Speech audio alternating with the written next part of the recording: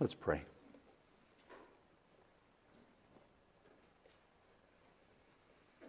Father, we are ever so grateful that we can gather in this place, that we have a place to gather, that we can come together and collectively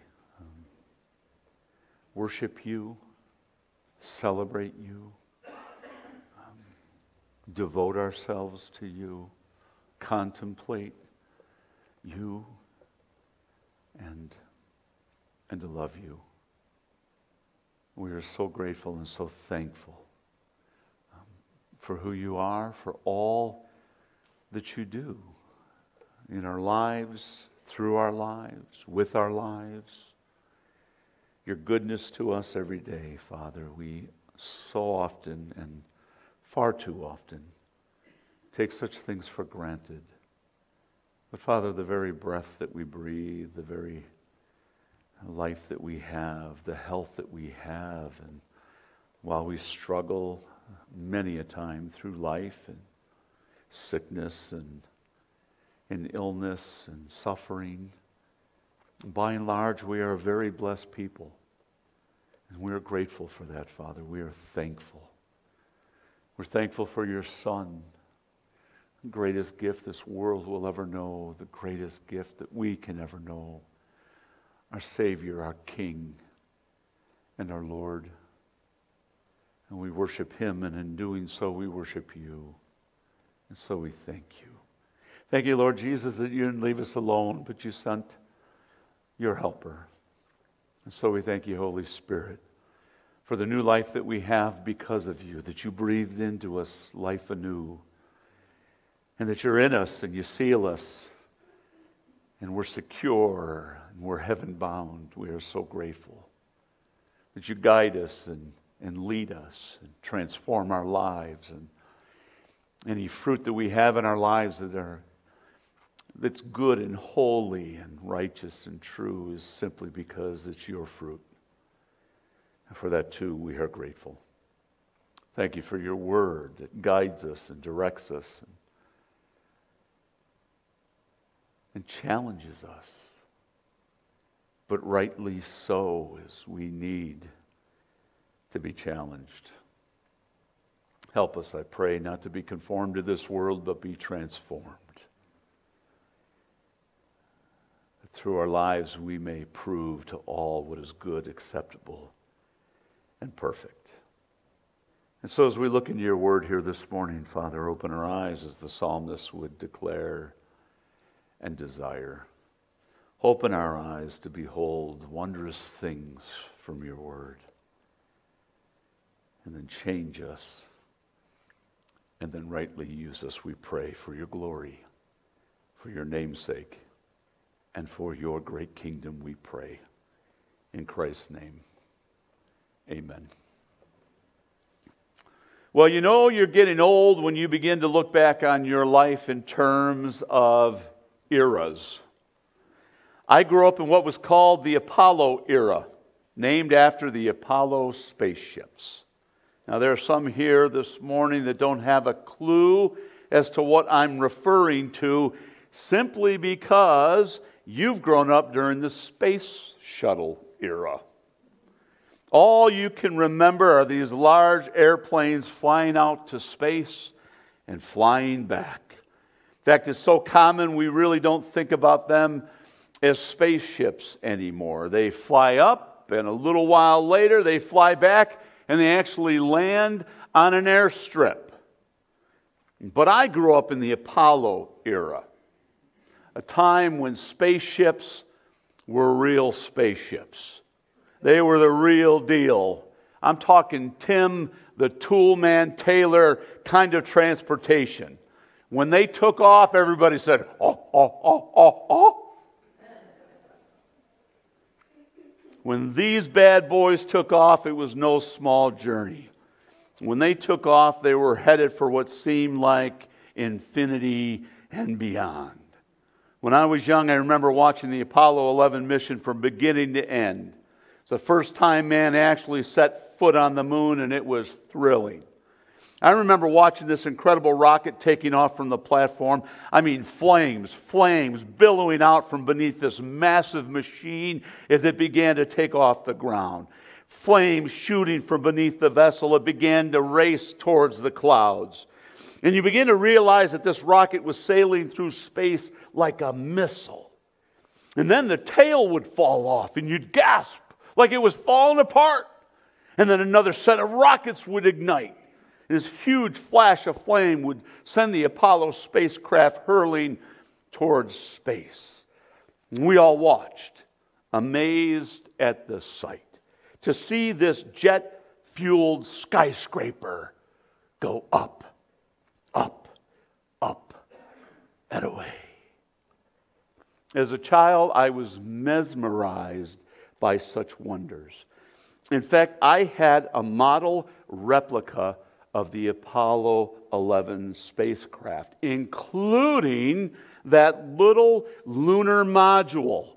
It took me months to put that model together. I mean, all kinds of parts, all kinds of glue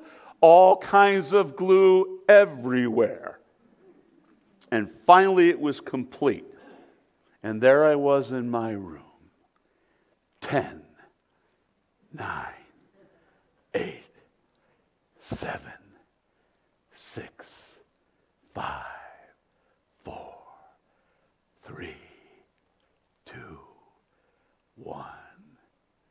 Lift off.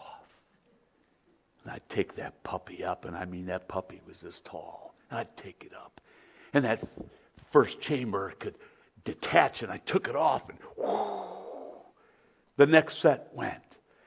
And then I rose even higher and higher, and then the smaller portion of the Apollo aircraft, the one that would detach and go towards the moon, well, that puppy came off, and whoo, there I am going around the room. And then the very tip of that, it would open up, and then the lunar module would come out, and whoo, there I was with that little dinky thing. And then I'd put it all back together. And I'd do it again, and again, and again. My mom never heard me count so much. 10, 9, 8, 7, 3, 2, 1. Lift off. Well, as far as liftoffs go, Scripture provides for us a glimpse at the greatest liftoff this world is ever going to know. Turn with me this morning to Luke chapter 24. And I want us to look at verses 44 through 53. God's divine liftoff. Luke chapter 24, beginning with verse 44. Now he said to them, "These are my words which I spoke to you while I was still with you, that all things which are written about me in the law of Moses and the prophets and the Psalms must be fulfilled." Then he opened their minds to understand the Scriptures. And he said to them, "Thus it is written, that the Christ should suffer and rise again from the dead the third day, and that repentance for forgiveness of sins should be proclaimed in his name to all the nations, beginning from Jerusalem. You are witnesses of these things. And behold, I am sending forth the promise of my Father upon you, but you are to stay in the city until you are clothed with power from on high." And he led them out as far as Bethany. And he lifted up his hands and blessed them. And it came about that while he was blessing them, he parted from them. And they returned to Jerusalem with great joy, and were continually in the temple praising God. One translation would say that while he was praying, as he lifted his hands and blessed them, that he was carried into the heavens. The ascension of Christ is one of the great doctrines of the faith and the great doctrines of the church. Unfortunately, it's also one of the most forgotten, one of the least celebrated. Yet when we look at the early church, when you look at the history of the church, we find that they celebrated Christ's ascension as a pillar of their faith. In fact, it's one of the supreme statements found in the Apostles' Creed. Concerning Christ, it says, He ascended into heaven, seated at the right hand of the Father. It's not just that He rose again, it's that He rose completely. And while such creeds seem to be outdated and can be written off as irrelevant, the early church staked their very lives on such statements. They fought for such statements. They would die for such statements because they stood on such truths. And they did so because such statements protected the very faith that they would live for, the very faith that they would fight for, the very faith that they would be willing to die for. And so the early church celebrated the ascension of Christ as a pillar of the faith that they held tightly to. In fact, throughout history, the ascension of Christ has been honored as a celebration. Even more amazing, today many pagan nations celebrate the ascension of Christ, while we here in America too often don't. When I was a student at Moody, went overseas, and we were in Indonesia, and Indonesia is considered to be 95% fanatic Muslim in their faith. They kill Christians there, they burn churches there, they destroy churches there, and they excommunicate anybody that is from the Islamic faith that becomes a believer, and boy, do they pay a hefty price for their faith. And while I was there, we were I was part of a puppet team, if you can imagine that. I tagged along with the missionaries, and they found something for me to do. They said, "Can you do puppets?" And I said, "Excuse me." They said, "Can you do puppets?" And I said, "Well, I guess I'm going to begin now." And there I was, and I practiced.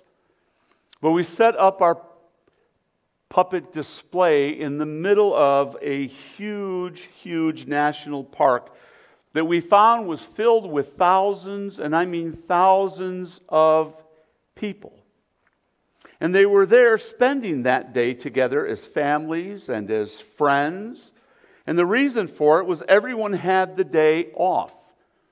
In this 95% fanatic Islamic nation, they had a national holiday, and they were all enjoying it and rejoicing in the day. And we discovered it was the celebration of Ascension Day. A national holiday for everyone.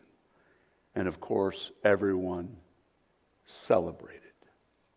And while they celebrated the day for the wrong reasons, as just another holiday, tragically in the church today, we don't celebrate the ascension at all. We celebrate the birth of Christ. We celebrate the resurrection of Christ. But too often we forget to celebrate the ascension of Christ, and we move on to other things. It's been 2 Sundays, 3 Sundays now since Resurrection Sunday. The stores have cleared out the shelves, and we've cleared out our living rooms, and life goes on, and we move on, and a holiday has gone, and we're back to the mundane of life. But Scripture doesn't leave us there. Luke concludes with this important aspect of Christ's mission and Christ's ministry. And as the church, we want to celebrate Christ's ascension and all that it represents, and then to contemplate for a moment what it means for us here today. When we celebrate Christ's ascension, when we truly take it all in, we recognize in that moment Christ's lordship. In the incarnation, we see Christ's humility and his humanity.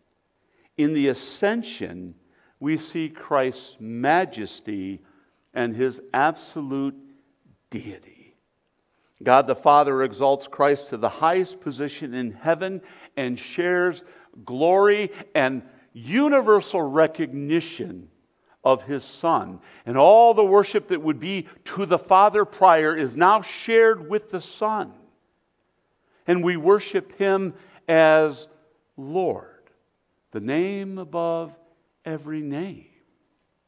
It's not Jesus, because that name was bestowed upon Him in the ascension. He raised Him up and gave Him the name above every name. Prior to that, everyone knew Him as Jesus of Nazareth.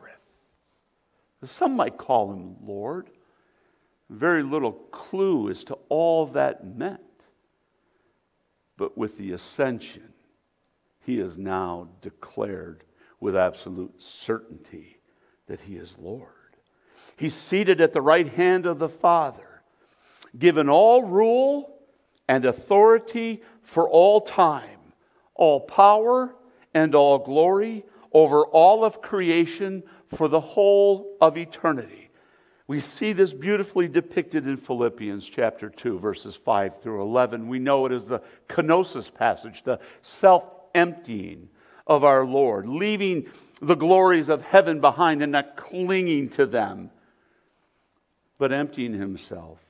Have this attitude in yourselves, which was also in Christ Jesus, who, although He existed in the form of God, did not regard equality with God a thing to be grasped, but emptied Himself, taking the form of a bondservant, and being made in the likeness of men, being found in appearance as a man.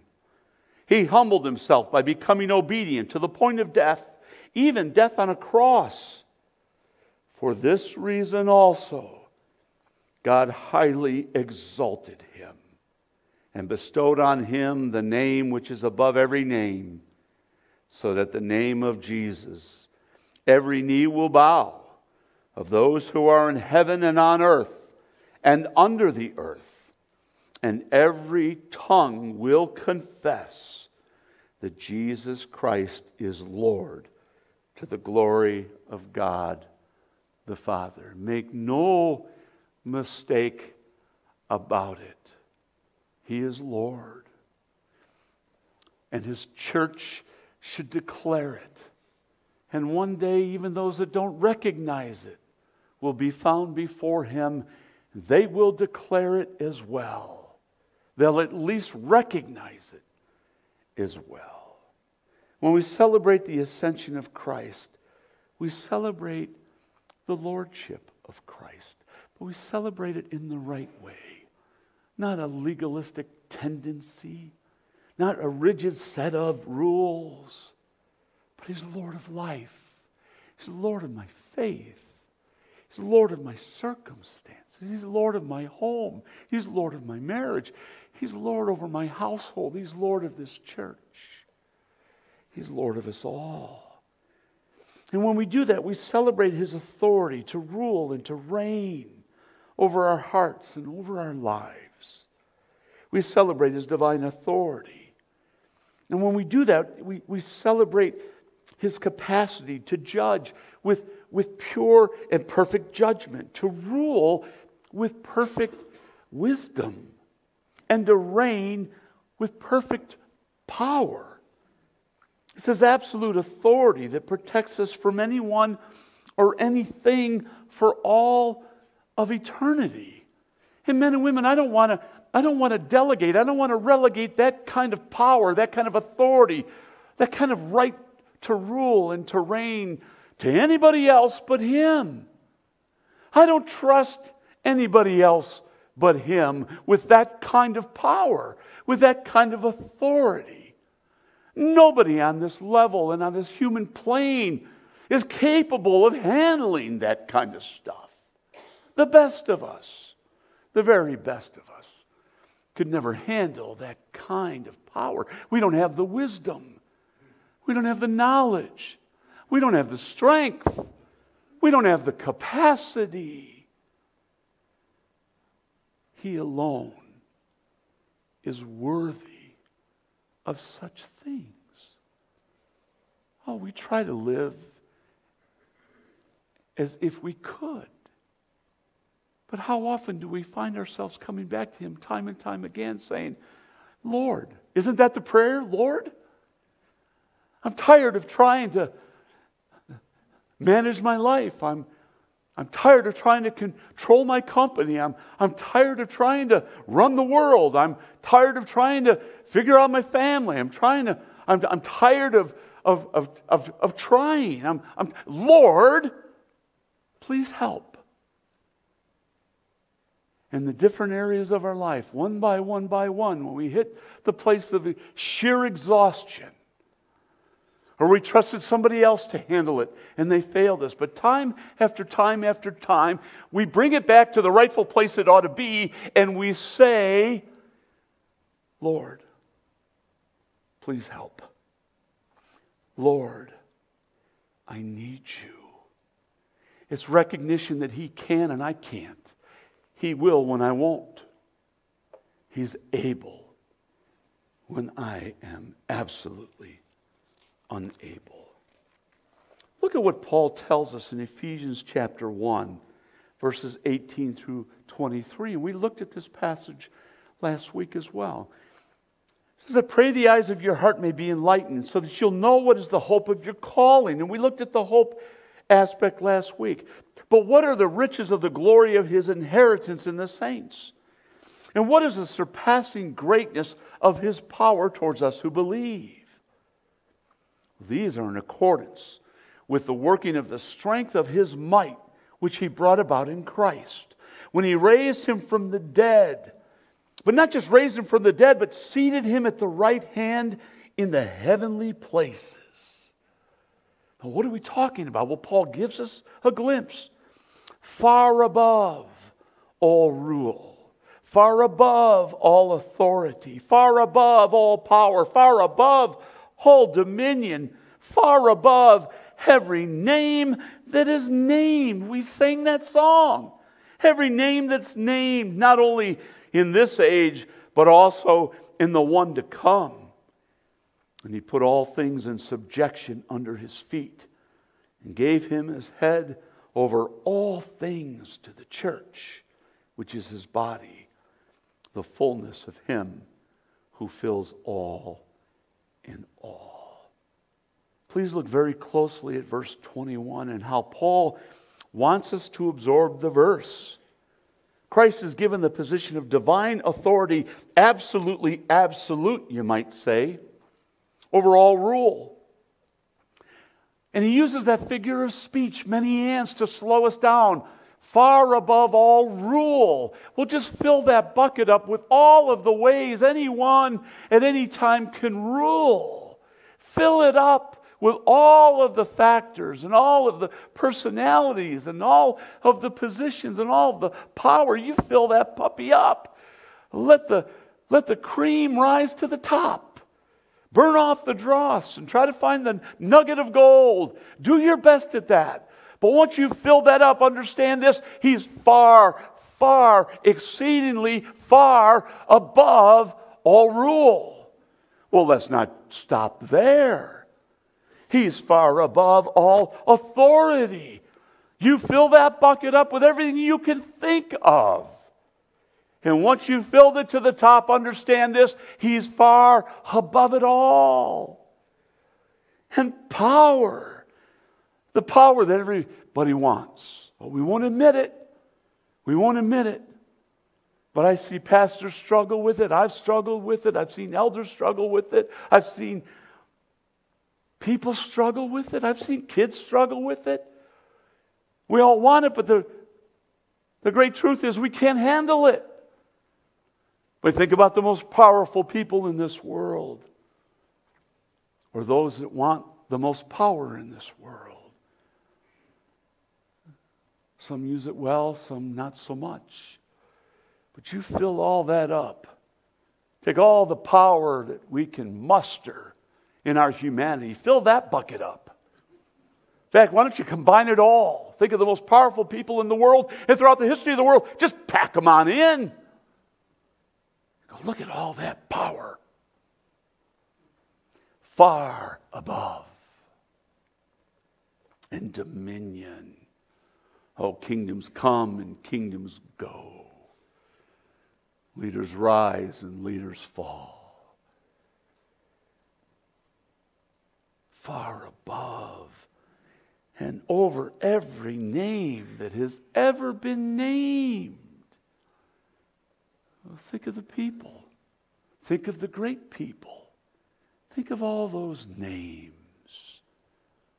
Far above every name that has ever been or ever will be named. And all things have been placed under his rule, especially and primarily his church. And the power that raised Christ from the dead, Paul tells us, is the power he extends to his saints, as long as we understand it's his power, and all that might is to be used for his glory. Too often today, the church is debating the lordship of Christ, and they are, instead of embracing his lordship.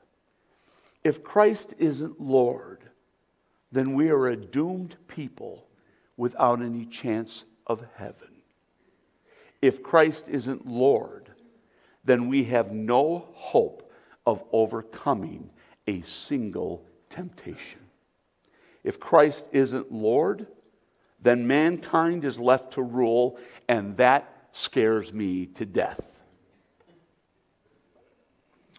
If Christ isn't Lord, then he isn't worthy to receive our worship and our praise. If Christ isn't Lord, then he isn't worth living for. Listen to what the Apostle Peter has to say in Acts 2, verses 32 through 35.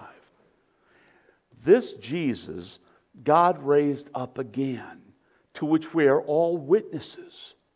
Therefore, having been exalted to the right hand of God, you have to understand the ascension is all about his exaltation. That's why we celebrate. And having received from the Father the promise of the Holy Spirit, this picks up right where Luke left us off. He's poured forth this which you have both seen and hear. For it was not David who ascended into heaven, but he himself says, the Lord said to my Lord, sit at my right hand until I make your enemies a footstool for your feet. Therefore, here's the conclusion. Here's how we wrap this all up with application. Therefore, let all the house of Israel know for certain that God has made him both Lord and Christ, this Jesus whom you crucified. And because Christ is Lord, he is worthy of all praise, of all glory, of all honor, and of all worship. Because Christ is Lord, he is more than worth living for. Because he's my Lord, he is worth dying for. Because Christ is Lord, he's worth every single breath that we could ever breathe. Scripture tells us that Christ is the head of the church. We are his members. That Christ is the vine, that we are the branches. That he is our great shepherd, and we are the sheep of his flock. He is the head of the church. He is our great high priest. We are his royal priesthood. And then Scripture tells us that Christ is the groom, and we are his bride. Talk about holy matrimony. Wrap all this up, and what it should tell us is that Christ alone is the one we call Lord. He alone is able to lead us with pure truth, with pure love, with pure care. He guides us in all of our affairs. He protects us in all of our endeavors. He promises to bring us home to himself. He loves us with an unfailing love He nourishes us with His Word, and He cherishes every single one of us. But oh, there is more, plenty more. He gave His life for us, to spare us, to deliver us, to redeem us. He searches for us, He finds us, He saves us, and He secures our very souls. He tends to our every need, is intimate with our every hurt. He listens when no one else will listen. He understands when no one else understands. He prays for us when we cannot pray ourselves. He stands in the gap for us when we fall due to our own failures. He's strong when we are weak. He's rich when we are poor. If we bear any fruit at all, it's because of Him. If we have any life at all, it's because of Him. If we have any joy at all, it's because of Him. If we have any hope at all, it's because of Him. If we have any hope of heaven at all, it is because of Him. He's our rock. He's our Redeemer. He's our salvation. He's our King. And if we are to be led in this journey called life, then He alone must be our Lord. We tend to think of His lordship and what He drives us to do. We divide over such things. His lordship fuels my devotion and my dependency upon Him. And the ascension celebrates all of that He is my exalted King. He's my exalted Savior. He is our exalted Lord. But I think that there's another important aspect and dimension that we need to contemplate. When we celebrate Christ's ascension, we contemplate Christ's longings. We don't often think through these lenses, but I think we should. I think it's hard to imagine what the disciples actually witnessed the day Christ left.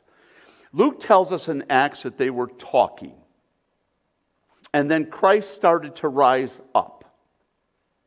And then He kept going. And going. And going. Until they couldn't see Him anymore. It was divine liftoff. Can you imagine? I mean, they'd seen the risen Christ, but they didn't see Him rise. Now they are witnessing divine liftoff. I don't know about you, but the only thing I can picture is several human jaws now resting on the earth. They are flat out, no longer hinged. They are literally down by their feet. Can you imagine? I remember when I was younger watching one of the early NBA slam dunk contests. And the dude was a little bit younger at the time. His name was Michael Jordan. You ever hear that name before? I think he's got some sneakers out. And the competition is kind of getting narrow and it's tight and it's the last round. And Dr. J. Julius Erving looks over at a young Michael Jordan, gives him the nod because the first ABA slam dunk contest, Dr. J won. He came flying down the court and he left about the free throw line. Most of us can't shoot a free throw and get it to the hoop. He launched from that free throw line in the air, dunked the ball. And all of a sudden there's Michael Jordan. And he's come down the court. And he hits that free throw line and he's airborne. And up and away he went. Now we all know what goes up must come down unless you're Jesus Christ. Well, he went up. But the thing that caught my attention was this. There was a photo of it, and it ended up being a poster. And most people walk up to the poster, and they look at Michael Jordan, and they look at him in the air. I saw past that. And I saw the faces of those that were in the stadium, especially the first 10 rows, because you get a little closer view. If you look past Jordan, to see the facial expression of people in the stands. And what you saw was this. Because they never saw a flying person before. And there he was in the air. And you've got people doing one of these things. I think sometimes we just have to slow down and allow God to use our imaginations. Not to outthink the Scriptures, but to expand the Scriptures. The disciples had to be standing there going,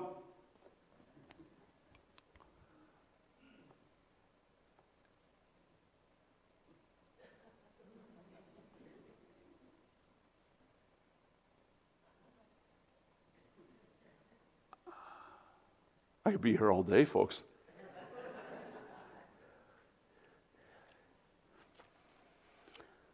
Their jaws hanging wide in open amazement, maybe even shock, as they witness Christ actually rising up and out of sight.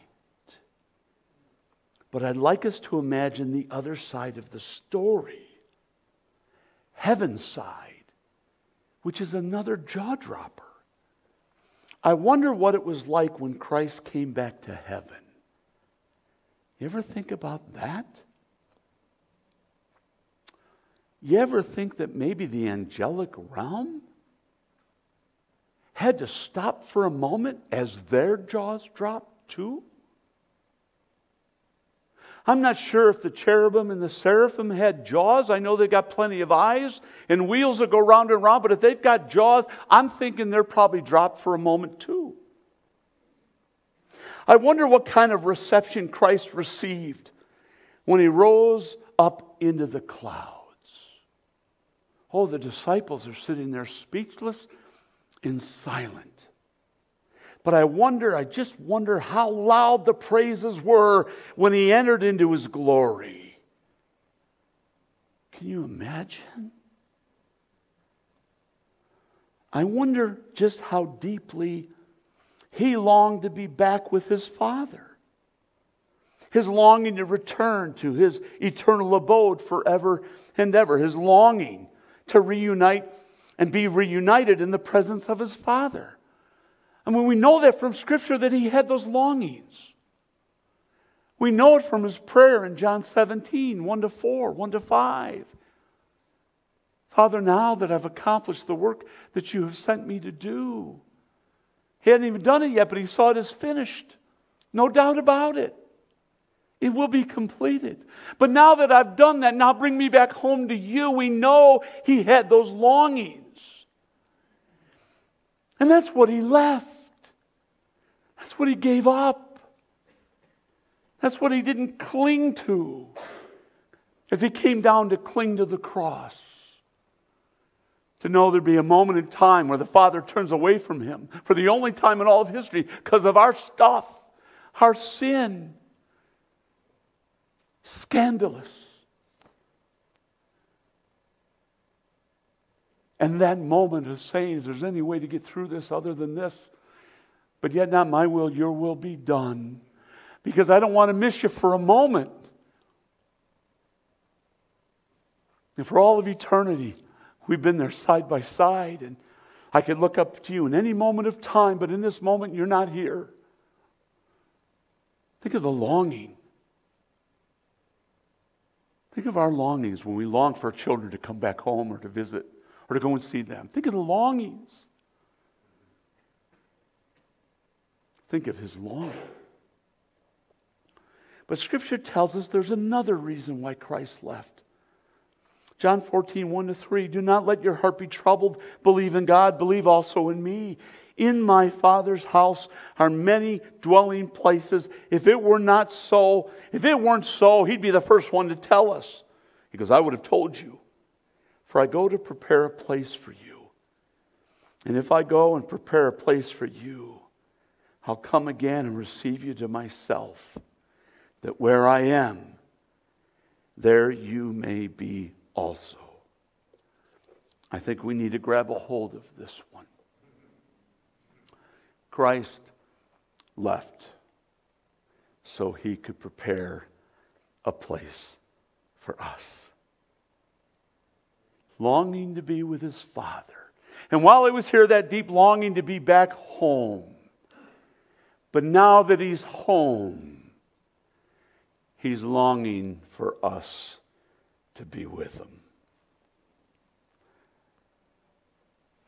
I think of the television programs about the homes of the rich and famous. Terry and I watch these all the time. Some of these homes are masterpieces of construction. I mean, they are amazing structures. When I had my flooring company, we accounts in Highland Park, Lake Forest, very affluent, very elite communities, homes that, quite frankly, we could have fit our house in their garage. And there was a home one time we got lost. We found ourselves way back in what they called the servants' quarters. Doorways so wide because they were made so that they had the ballroom, not a family room, a ballroom, and they would have the ballroom dresses. And the doors had to be wide enough when they opened them that they could enter in. Marvelous, marvelous homes. And I think if most of us are honest, wouldn't we mind living in one of those for just a few days? Christ tells us, you can't even begin to imagine what I have prepared for you. Can you imagine what Christ can do with a little over 2,000 years of home remodeling?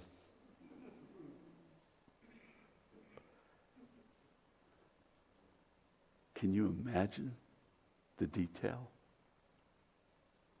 Can you imagine the architecture? Can you imagine? And he could do it all with just a word. But he's chosen to spend all this time to get heaven ready for us. And one day he's coming back to take us home. In the meanwhile, he's preparing the house. Our Lord provides an even greater truth to contemplate. So that where he is, we can be also. It's hard to imagine how much he longs for us. Christ tells us this isn't your home. Your home is with me. It's his presence. Christ longs for that day when we'll be with him. For the joy set before him, he endured the cross, despising the shame. We're his joy. Can you imagine, as much as we long for heaven, Christ longs for us even more. That he's waiting for us, far more than we're ever waiting for him. And while he's waiting for us, he tells us we're to be watching for him, to keep an eye on heaven, for the one who went up is going to bring us home.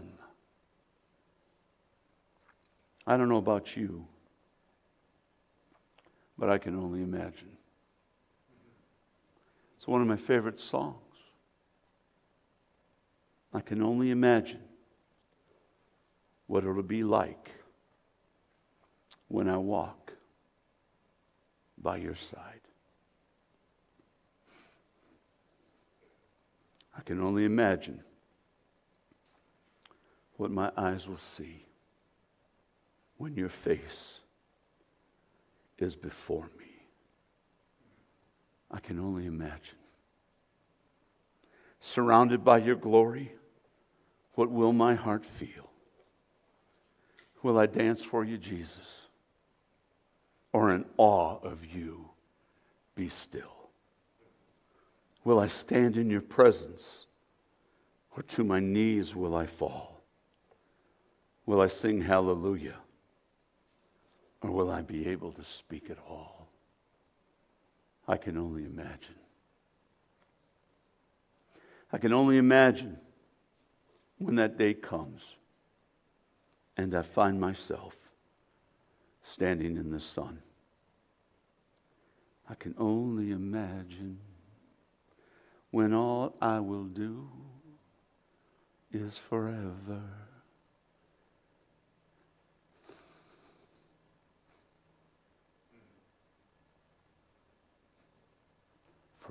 worship you. I can only imagine. I can only imagine. And that's what we celebrate. Until that day, may we be found ready for his return. And then, men and women, up, up, and away. Let's pray. Father, we delight in you, and we delight in your Son. We celebrate this day and continue to celebrate the resurrection. But we absolutely celebrate his exaltation. And we honor him. And in so doing, we honor you. We love you, Lord Jesus. And we gladly bow before your throne. For you are our King. You are our Lord. And we worship you. It's in his name we pray. Amen.